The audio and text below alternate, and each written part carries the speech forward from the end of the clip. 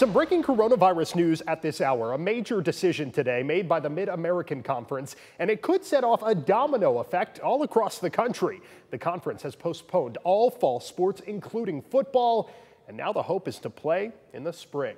Jordan Strack with more on this.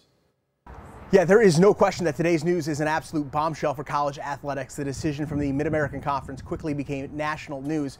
Now, moving football and all sports for that matter to the spring is no easy task, but for many, this move was a no-brainer. We talked about spring sports always being an option, and so I'm not so sure it turned at any specific day or time. I've used the term somewhat is inevitable. I'm not so sure this is a surprise, to be very honest. Still, none of that makes this any easier. These decisions affect thousands of student athletes across the country.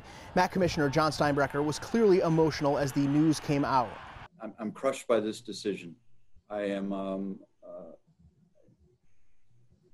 so disappointed. Gosh, I'm sorry. It's just crushing that we can't facilitate the opportunities this fall because of circumstances around us. The reality is that financially this is devastating for every school involved. Speculation will run rampant that this was done for financial reasons, but everyone involved says that the athletes' health and well-being was at the forefront of the decisions. From day one, no matter the issue, we always talk about the health and well-being of our student athletes, and that did not vary from this discussion. We got a statement from BGSU Director of Athletics Bob Moosbrugger. It says, BGSU fully supports the decision made by the MAC Council of Presidents. This has been an extremely difficult decision to make. Our student athletes and coaches want to compete. Our fans and alumni want to cheer us on. However, as we have often said, health and safety is the utmost priority. This decision confirms our priority and our leadership within intercollegiate athletics.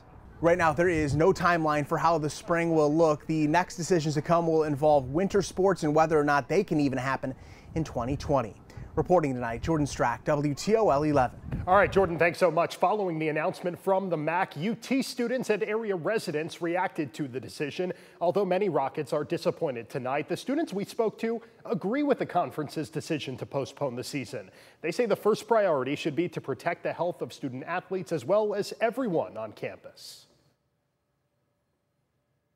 Even if you're in an empty stadium, the student athletes are still at risk, and I'm not sure it's worth that risk. With the excitement that gets into you, you kind of want to be around your friends, you want to take pictures and everything, and at that point you kind of forget to use a mask and stuff like that, so I feel like that's not when people would be thinking the most cautiously. I think that is the right thing to do, and but they're retaining their eligibility for the NCAA, so I think that'll keep some players around.